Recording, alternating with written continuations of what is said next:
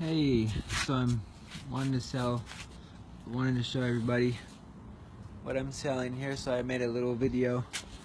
This is the trailer. It's a 6x10 cargo trailer. It's got a gas tank outside. I think that's a 10 gallon. And there's lines going in to go right to the engine inside. And if you come around the back,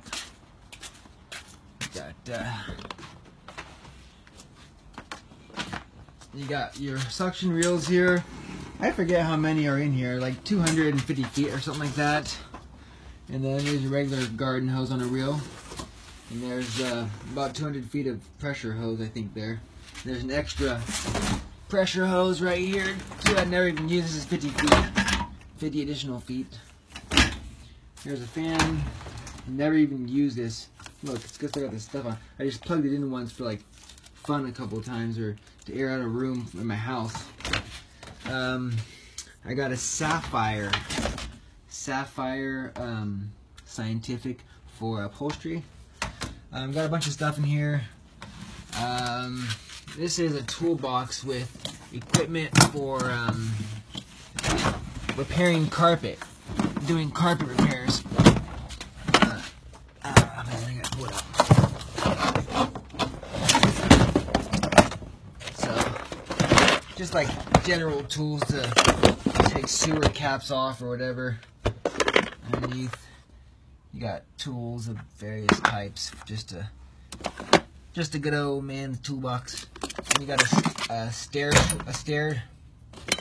tool for putting carpet back underneath the baseboards, and just various things like that in there. And I have an RX-20 just sitting there. It's an older model, but it still works. Might need to be like tuned up or make sure the jets are clear. Got a urine tester here to test the urine spots. Got a claw right here. You can stand on it and do suction for urine and stuff like that. That's part of the RX-20 right here. It's that type of RX-20 that has that fitting. Whole big box of furniture pads, those little cubes. A whole bunch of chemicals that probably are still good, if lots of them. And then there's 3 hydro forces in here. Hydro force 1, 2, and there's 3 over there. There's 3 of them total. This is the wand. It's got a glide on it. Teflon glide. Spare tire for the trailer. There's the machine. It's got a nice big recovery tank. I forget how many gallons it is. There's the hot water holder. There's the soap thing. Everything works beautifully. Extra gas tank back there and a battery. Come on over to the other side.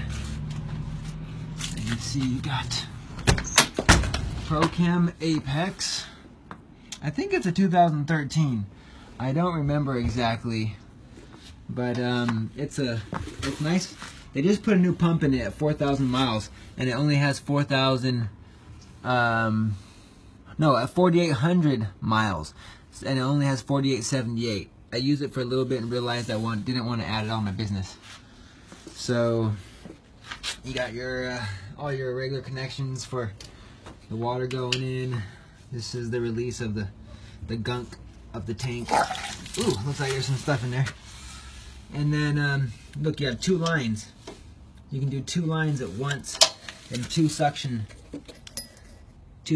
at once if you want. It's got that much power. There's the exhaust, throttle, of course, or the heat, and everything. This is 4,878 miles on it. Prochem Apex works beautifully. Everything works fine. A lint catcher with an extra tube. Everything ready to go. All set, ready to go. The only thing is, I think the battery's dead. Either the battery's dead or the alternator is not charging. So that needs to be fixed, but I'm going to fix that before it gets sold. So yeah, just give me a shout if you're interested. All you need to do is be able to pull this baby, and you got a carpet cleaning business right there. Okay, thank you very much.